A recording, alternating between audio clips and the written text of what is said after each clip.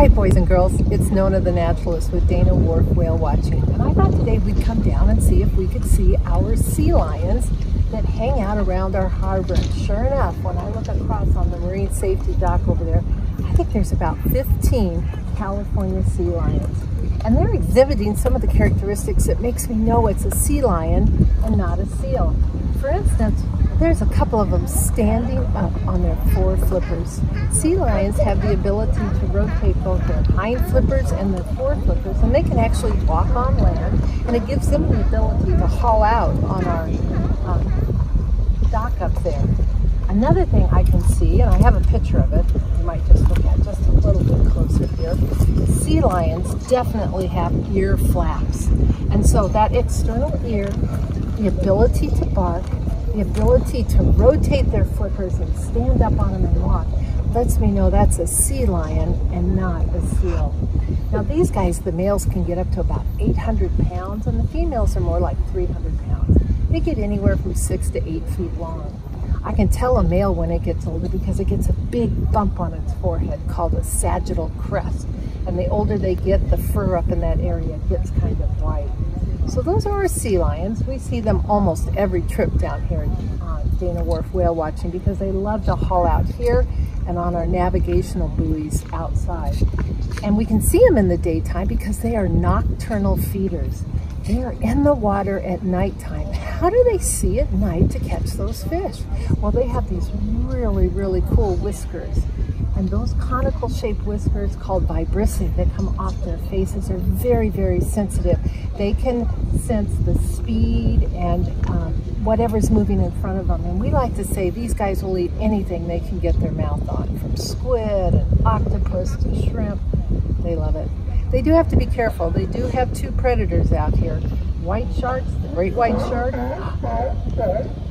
Do you hear that?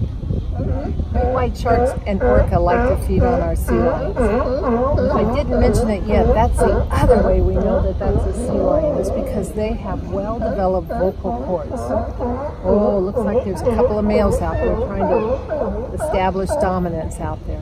But you know, there's another pinniped that we see in this area, and that's our harbor seals. But unlike the sea lions, which hang out in the harbor, we rarely see a harbor seal inside the harbor.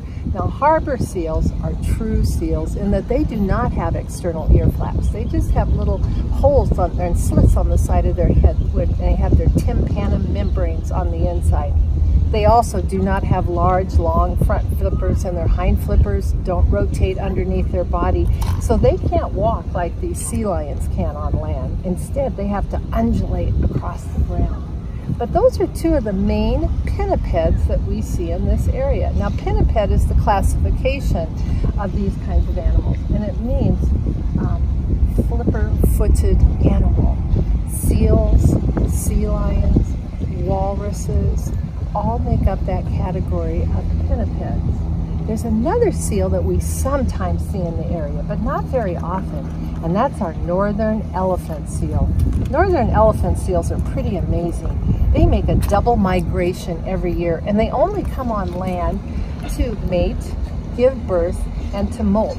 And in our area, we rarely see an elephant seal that's going to come on land. They do that more up in the central coast of California.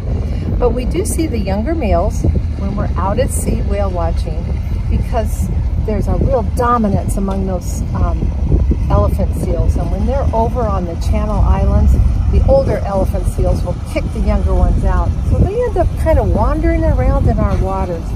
Amazing thing about elephant seals, they go out hundreds of miles and they dive down hundreds of feet, like over 500 feet in the water they can dive down.